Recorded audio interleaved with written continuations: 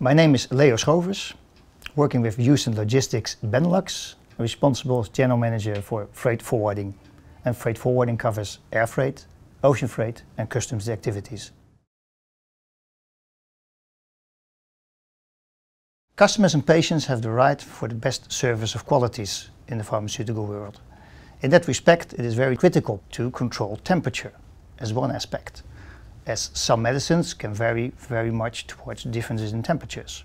The second element is the risk inside the chain itself, which is depending on the different steps in the chain. And the third risk is the combination between balance of quality and price effectiveness.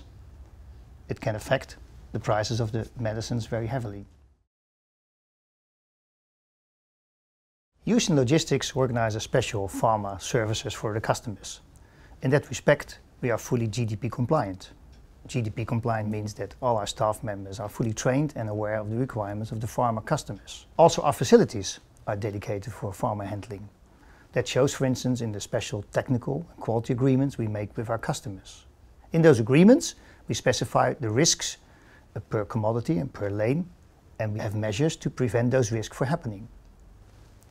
We also have special alarming systems, for instance temperature alarming systems on a 24/7 basis, with monitoring the temperatures inside the warehouses and inside the facilities. Schiphol Airport is a very good partner for us. They help us, for instance, in presenting the facilities of Amsterdam Airport by global meetings and presentations on a worldwide basis. The second element they can do for us, and they are doing, is coordinating and stimulating the various partners on the airport facilities to combine their activities in one chain. So there's not independent suppliers offering their services to the customers, but an integrated service. That's very important for the pharmaceutical industry. The third advantage I can mention in this respect is the fact that Schiphol Airport offers a wide range of destinations on global scale, with full capacity and direct connections, which is a very interesting element for the pharmaceutical industry.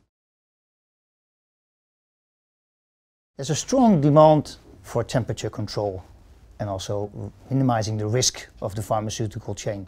That means that one trend is integrated services, especially on the critical points where pharmaceuticals are handed over from one chain to the other chain. That's a very critical element that needs addressing, and we are looking into that to cover it up. Second element is the total risk.